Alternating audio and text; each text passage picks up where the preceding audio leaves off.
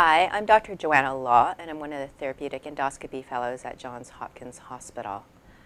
I'm here to tell you a little bit about some of the symptoms and signs of patients with pancreatic cancer. Symptoms can be very nonspecific, and some patients may present with abdominal pain. Some may present with jaundice, which is yellowing of the skin or the eyes, and also weight loss. Symptoms are dependent on where in the pancreas the tumor is located. And commonly, if there's spread of the tumor, it can contribute to back pain, nausea and vomiting, and generalized weakness. The most common location for pancreatic cancer is in the head of the pancreas, and because of this, the patient may present with jaundice, dark urine and pale stools, and weight loss, which are due to the cancer pressing on or invading nearby structures.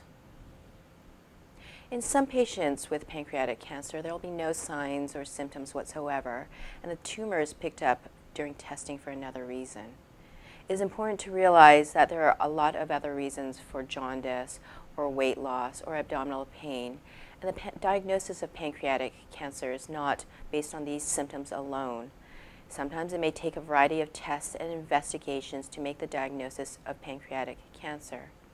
It is important, though, should you develop any of these symptoms, that you do seek the attention of your primary care physician to have it investigated.